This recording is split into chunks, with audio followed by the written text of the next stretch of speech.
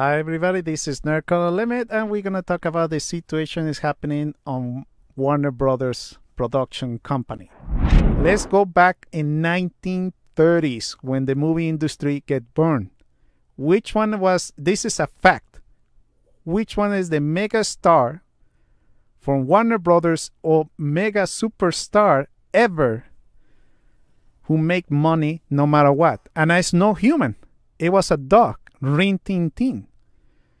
Rin Tin Tin was the first megastar in human history on the movie industry. That's one of the reason AT&T don't know what to do. That's what they selling to Discovery Channel, because they know the Discovery Channel make money. And that's what the ideas came back, to make money. That's supposed to be that way. No, let me think. Maybe we lost 700 billion.